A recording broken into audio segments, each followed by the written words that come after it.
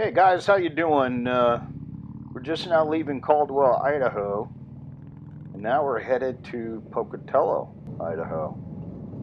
And I just wanted to tell you that I live in Boise. My son, actually, he's starting off with us today, and he's going to drive the rest of the way to Arlington National Cemetery with us. So it's going to be a great journey.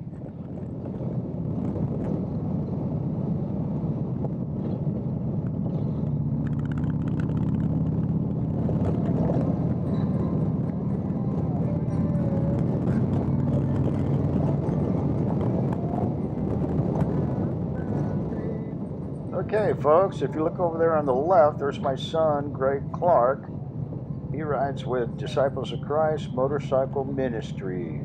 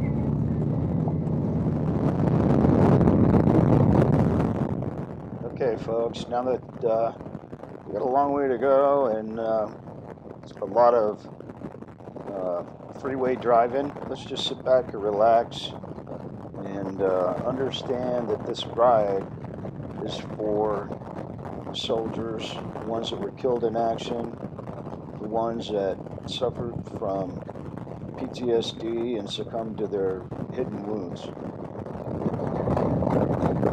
Hello, I'm Chris Christopherson.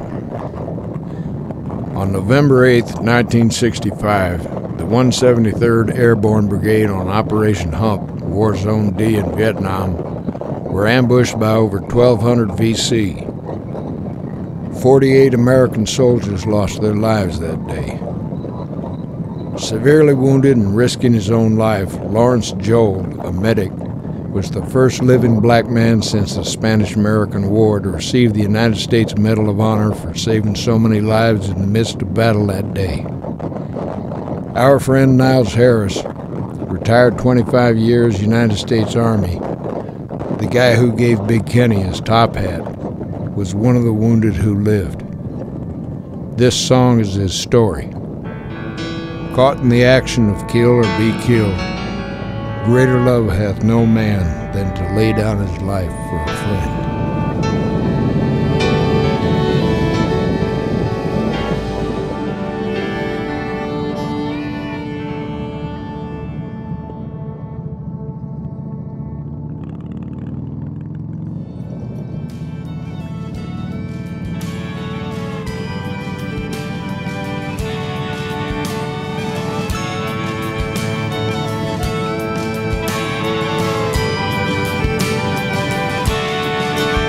Goodbye to his mama as he left South Dakota to fight for the red, white, and blue. He was 19 and green with a new M16, just doing what he had to do. He was dropped in the jungle where the choppers would rumble with the smell of napalm in the air. Then the sergeant said, "Look up ahead." Like a dark evil cloud, 1,200 came down on him and 29 more. They fought for their lives, but most of them died in the 173rd Airborne. On the 8th of November, the angels were crying.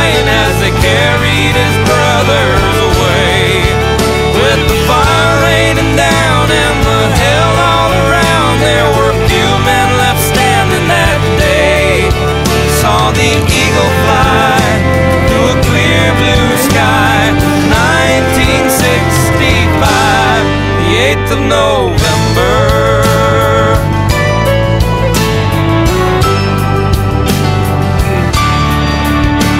Now he's 58 and his ponytail's gray, but the battle still plays in his head.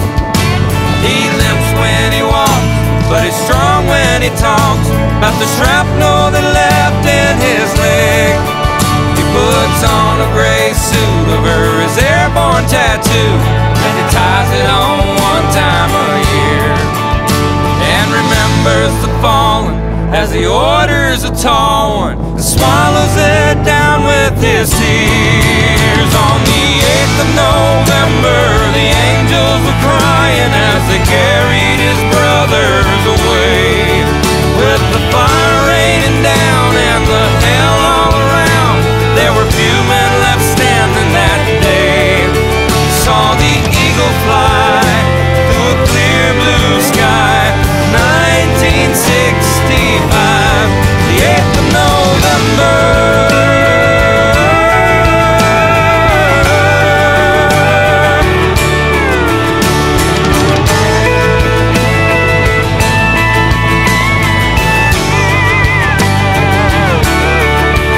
Saw the eagle fly through a clear blue sky. 1965. On the 8th of November, the angels were crying as they carried his brothers away, with the fire raining down and the hell all around. There were few men left standing that day. On the 8th of November, the angels were crying as they carried his brothers away, with the fire raining down and the hell all around. There were few men left standing that day. Saw the eagle fly through a clear blue sky. 1965, the 8th of November.